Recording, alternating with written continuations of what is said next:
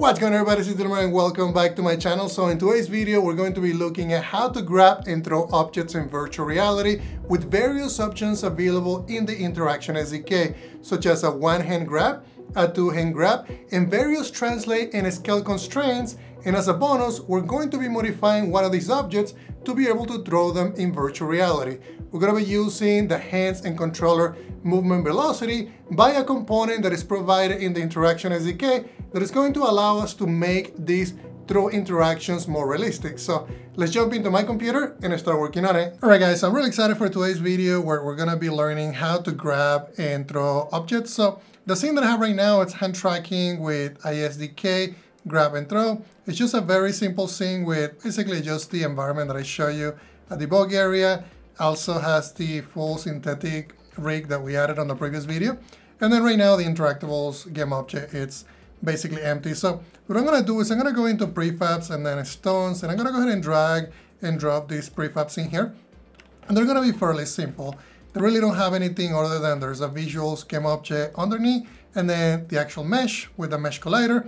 And all of them are going to be basically exactly the same thing. So when we want to interact with objects, we need to start thinking about what is it that we're going to be doing with the objects, right? There's multiple grab interactions that we can do. Some of them could constrain based on a translation. Some of them could be, basically we could constrain the scale. Some of them we want to interact with two hands. Some of them we want to do with one hand. So I'm going to be covering a lot of that. And some of them we could actually throw if we wanted to throw them. So hopefully by the end of this video, you know exactly how to implement all of those. So what we need to do is we need to start with the most foundation component, which is going to be the grabbable. So I'm going to go ahead and add that. And this is going to determine like how do we apply transformations to these objects. So whether we want to use one hand, whether we want to use two hands here on the transformers, and then how those transformers actually manipulate these objects is what we're going to be deciding. So now that we have that, we're going to be also adding a rigid body because every component that we're going to be grabbing needs a rigid body. In fact, I'm going to just make it kinematic right now because at the end of the video, we're going to be looking at how to throw them. So I'm going to be changing a little bit about how these objects interact, but we're going to be duplicating them so we don't lose what we have so far. Okay, so now that we have that, we need to think about, okay, now that we want to interact with this object, how is it that we're going to be interacting? Well, in this case, I'm going to be adding, let's go ahead and expand this one, leave that one expand it. So what I'm going to do is I'm going to search for hang one grab free transformer. And this is going to be basically a transformer that we're going to be able to move around. And there's really not going to be any rules as far as how we want to interact with it. So I'm just going to go ahead and drag and drop this in here. And we have that one so far. The next one, I'm going to have a rule that we're only going to be translating the object a specific distance. So there's one component in there called the one grab translate transformer. And I'm going to be dragging and dropping that into here so we have it associated. Let me do that again. And then I'm just going to do Control S to save it. And then this one, I just want to constrain it based on a rotation. So we can also use one for rotation, which is also called one grab rotate transformer. And then we can drag it and drop it into this one. And then so far, so good, right? We have now 3 different transformers. One of them is going to be basically a free move. We can move it around. One of them we can only, translate it a specific axis if we wanted to designate some of those, which we will. And then this one is going to be whether we want to rotate it or not. So now that we have that, you would think that we could manipulate it. We can actually move these objects and we won't be able to. Let me show you the results just by playing the scene. So right now we can see the hands just like we did on the previous video, but I can't really grab anything because all we have right now is just rules of how we're going to be able to grab these objects. So to be able to grab the objects, we need to add what's called a hand grab interactable. And the reason for that is because we have in here, if we go into the rig, if we go into the OVR interaction, if you remember, we have the OVR hands, we also have the OVR controller hands. And these are 2 components that one of them is going to be for the controller, one of them is going to be for the hand, but they're both going to be handling and basically manipulating these objects with our hands. So what we need to do though is we need to create another object in here inside of this, and you can do it on this same object. I just looked at some of the examples and how they did it. It's more organized if you do a game object inside the parent. So this one is going to be hand grab interactable, and then I'll just go ahead and put it in there. Make sure everything is currently set to 0, 0, 0. The other thing that I need to do as well is I'm going to go ahead and add the hand grab interactable, make sure that it's added, and I'm going to go ahead and expand it. You're going to see that it has a lot of stuff in here which we'll cover, some of them we won't cover, but just know that once we add it, it's going to have this object as the pointable element, the element that is going to interact with the destination object. And then also the rigid body, it already knows that this object has a rigid body, so it associated for us automatically. It also needs a physics grabbable. Well, in this case, I'm not going to add it yet, but we will add it so that we can throw the objects. And then also the supported grab types. So this is what we want to, if we want to allow a pinch, if we want to allow a palm to be able to grab it. What I'm going to do is I'm just going to do a pinch. I think that's more natural to be able to grab them. And then there's also hand poses in here, a movement provider, which again, we're going to need to be able to throw objects. Hand grab poses, this is how the hand is going to adjust to the objects that we're trying to grab. Right now, I'm just going to leave it empty, and then we'll just leave it like that so that I can show you what's happening. Then I'm going to go ahead and, duplicate that and make sure that I put it at the same level of visuals. And I'll do the same thing on this one here. And just know that if you do it that way, it's going to have everything associated to the other objects. So just make sure you associate everything correctly to the right object. So this one is going to be that object, and then this one is going to be that object. So just reassociating the components that matter. Let me do that again. That otherwise it's going to be a snapping to that, and we don't want that to happen. So now let's see if we can move some of these objects. Looks like I have a bug on this object. That's fine. And this one, I also have another bug. And let me see this one, it's fine. So this is because I duplicated that object. We want to make sure we don't do that. Let me go ahead and go back and fix what I did wrong. So if we look at this one here, this one should have the right object associated, which is that one. Oh, but everything, the offset, that's it's basically causing the problem. So make sure that everything is 0, 0. And then make sure that everything is 0, 0. Because this is basically going to snap to the other objects. We don't want that to happen. Okay, we can see our hands. Let me see if I can grab. So I can grab this object, move it. And then this one I can only rotate because that's what we told the component to do. This one is only translation, so it doesn't really rotate with my hand. This one it's only doing rotation because we added a one grab rotate component. And this one was a free, kind of like a one grab free transform where we can move it around, we can rotate it. And this is gonna be more likely the one that we're gonna be using more. But if you notice though, when I grab it, it snaps to the pivot point. And we don't want that to happen. And the reason for that is because the hand pose doesn't know where we want to put the hands. So let's go ahead and fix it. Okay, so I'm gonna start with the first one here. So let's go ahead and focus on this one. So remember, we have a hand grab interactable, and we also have a pose that we can associate with. So if I hit the plus symbol, you can see that it takes a hand grab pose. So I'm gonna go ahead and create one of those. So I'm just gonna say hand grab pose. And normally when you do that, it basically is going to try to do a hand pose by default. We'll cover that in a future video, but just know that it's going to be where you can basically drag some of those points and move them around. Well, we're not gonna do that on this video because I wanna keep it simple. Instead, I'm gonna do in here, there's a checkbox that says uses hand pose. Let's go ahead and disable it. And then on this one, I'm gonna do the same thing. Let's go ahead and create a new one. And I'll just go ahead and select that. And then uncheck the use hand pose. And I'll do the same thing on this other one. And we can go ahead and uncheck that. Okay, but so far we haven't really told it. We told it that this is relative to this object, but we haven't told it what surface this is going to be basically snapping to, our hands. So if we go in here to the first one, what I'm gonna do though, is we can add another component here called it's actually a collider surface, collider grab surface. So if we were to select that one, you're gonna see that now it asks for a collider. So what I'm gonna do is I'm gonna go ahead and expand this and select the mesh. So this is just telling the system that, yeah, we're gonna have a collider for the grab component that is going to allow the hand to basically attach to each one of the surfaces.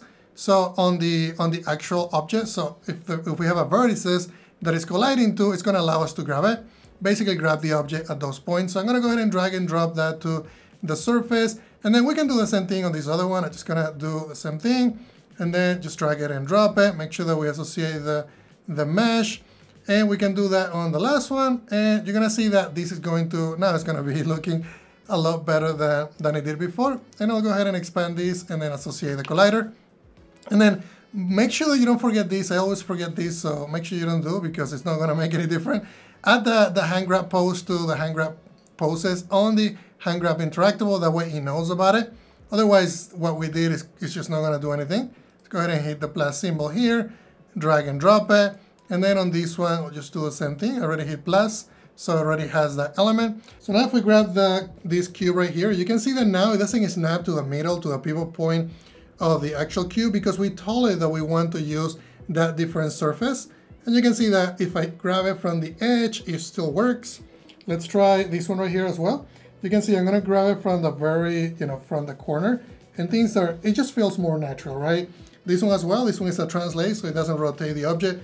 It's just translating the object either in Z, X, or the Y axis. Okay, so let's add a couple of limits to some of these objects. Okay, so the first one that I want to modify though is the translate, right? So this one right now, it allows me to apply constraints. So I'm gonna say that the constraints are going to be relative, because I want it to basically be relative to the position where the object is.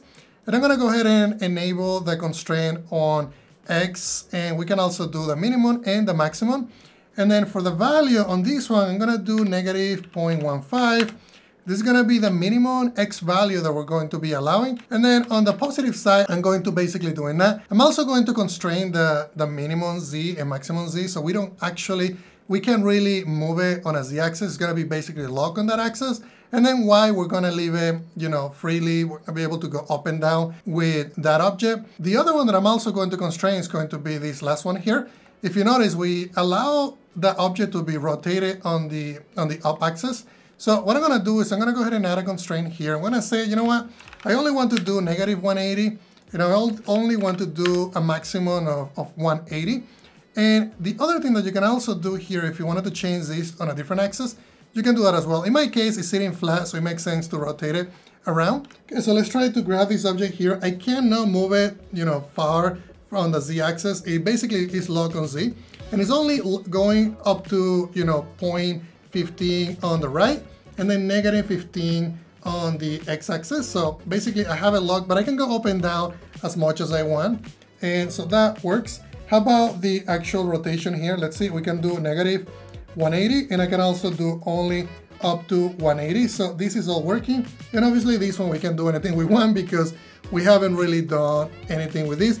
The other thing that I can also do is, if I wanted to resize it, well, in this case I haven't added a two-hand grab transformer, but if you wanted to move it around, like in this case I can, it basically locks when I try to use both of my hands. And the reason for that is because we haven't told the system that we want to use a second hand for actual grabbing these objects. If we go back into the stone cube, you can see that there's a component in here that we can add for the two grab transformer.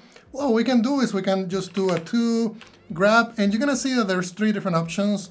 One of them is gonna be for basically a free, this is gonna allow us to resize it and rotate it around with two different hands, and also move it around.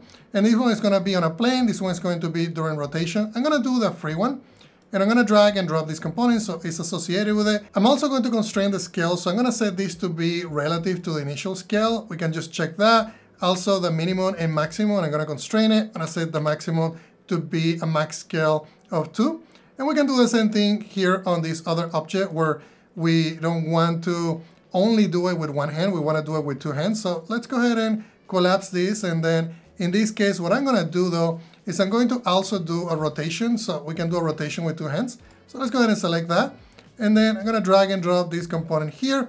And in this case, I'm gonna do right on the rotation axis. And we don't really have to have a minimum angle and a maximum angle. We can just leave it like that. All right, let's try this and see if we can now interact with two hands on this one. So if I wanted to make it bigger, I can make it bigger. I can go small. I can also rotate it as I'm using my two hands. It's gonna make it a little tiny here. And then I'll just drag it around and move it around. I can make it bigger again, and then just basically put it aside. And this one I can also interact with two hands, so you guys can see as I'm getting closer, it allows me to rotate it. I can also keep moving it around. Let's try that again. And you guys can see how it doesn't really, it acts a little bit strange when you do the rotation, but it is constraining it. Okay, so the last thing that I want to do though, that I think it's going to be pretty cool, is going to be actually throwing objects. So what I'm going to do is I'm going to go ahead and collapse all of these objects here. And we can probably put him about 3.5, 3.4. I think 3.5, it's going to be just fine. And then what I'm going to do is I'm going to go ahead and duplicate this one here, and we're going to call it throw. This is going to be the object that we're going to be throwing around. I'm going to make it maybe a little bit smaller. So I'll go here to my visuals, and then we can make it about, I think 1 is fine. And we can go ahead and just focus here. And now that we want to throw this object, it doesn't really need to be right on the flat surface. We can, because it's going to be using the rigid body.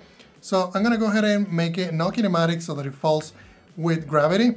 The other thing that I also need to do though, if we want to basically interact with this object with physics, we need to add another component. So I'm going to go ahead and collapse all of these. And then normally I like to have this guy at the very bottom. And if not, we can just leave it there, just move it. And then we can move it here and then move it. There we go. So we have the core components on the very top. And then what I'm going to do is I'm going to add a new component called the physics grabbable. And it's going to be taking a stone cube throw, which in this case is the grabbable component. And also it's going to be taking the rigid body, which is going to be this component. The other thing that we also need to do is we need to tell it what the physics grabbable is going to be. So that component is added to the parent. So we're just going to go ahead and drag it and drop it here. It's also going to need more information to be able to throw this object. So we're going to need to make some changes here on the actual controller hands and also the OVR hands. So what I'm going to do, there is a component here under Oculus. And if we go down to runtime and then prefab, there's going to be something called the controller velocity calculator. This one is going to work if you have a controller, a specific feature, which I showed you in the previous video. In my case, we're using hands for both. So we're gonna be adding the hand velocity calculator. So we're gonna need it for each hand. So I'm gonna go ahead and expand this and expand this. Also do the same thing on left and right hand. So I'm gonna drag it and drop it maybe right here at the end. Do that as well for the right controller hand. And then let's do that as well for this component and also this component. So now if we go into the first one on the left controller hand, it's going to ask us which hand we're going to be using that on. So I'm just going to do associate that. Make sure that I do the hand. Let me do that one more time. And then I do the same thing here on this component, just associated with the hand. And this basically just calculates the velocity. It's really, really cool because when you're using the actual interactables, it allows you to basically calculate the velocity and apply that to the object that you are interacting with. And I'm going to do the same thing with this component here. It's going to be for the left hand. And then lastly, this one is going to be for the right hand. Make sure that you do the right hand. And if we go into the actual interactable though, which is going to be the one that we're using, it's also going to be required that you pass in the velocity calculator, which we just added. So I'm going to go ahead and drag it and drop it there. And do the same thing with this other interactor. Just drag it and drop it there. And then also with the controller one. So I'm going to go ahead and clone it multiple times.